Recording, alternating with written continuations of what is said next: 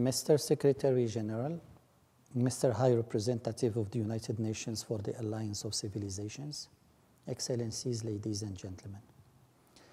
Since its creation, the Alliance has not ceased to demonstrate its significance. Building upon his predecessor's work, the High Representative, Mr. Miguel Angel Moratinos, has brought a new impetus to the Alliance, and I commend him for that. Our Alliance is all the more relevant as it is not defined in opposition to a common enemy, but in favor of a shared ideal. It doesn't oppose us to each other, it brings us together. And this is precisely what we need in the current context. The pandemic has brutally reminded us of our common destiny. It is this reminder, common destiny, that the Alliance has always carried by constantly recalling that our fates are intertwined. Excellencies, ladies and gentlemen, the Kingdom of Morocco is a founding member of the Alliance of Civilizations. The Kingdom has always subscribed to its values and principles. The Kingdom has always shared the ideals it promotes.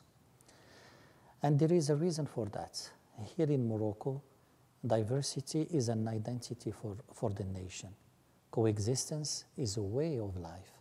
Values of openness, moderation, tolerance, and mutual understanding between all cultures and civilizations are not a mere slogan. It is principle enshrined in the Constitution.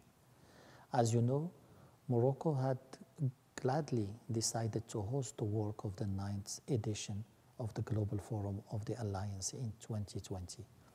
We had announced this at the same meeting last year. The pandemic has delayed our forum, but it has certainly not jeopardized the project nor undermined our commitment. It will be an unprecedented event. For the first time in the history of the organization, the Global Forum will be held on an African continent, on a Moroccan soil. Excellencies, ladies and gentlemen,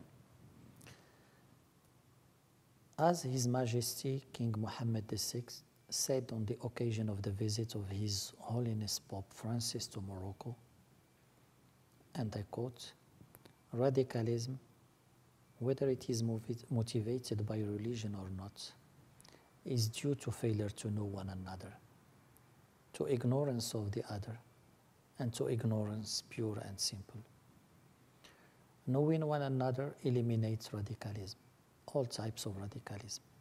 Knowing one another is precisely what is going to help us rise to the challenges of our tormented times." End of quote.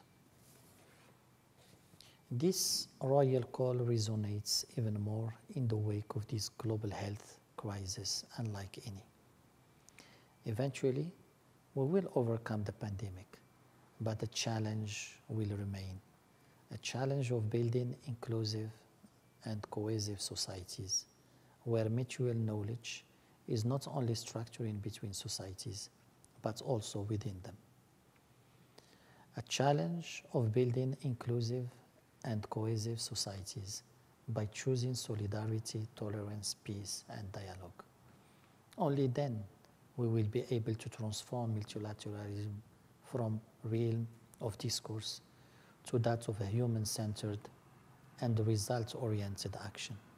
And this is precisely what our alliance is about.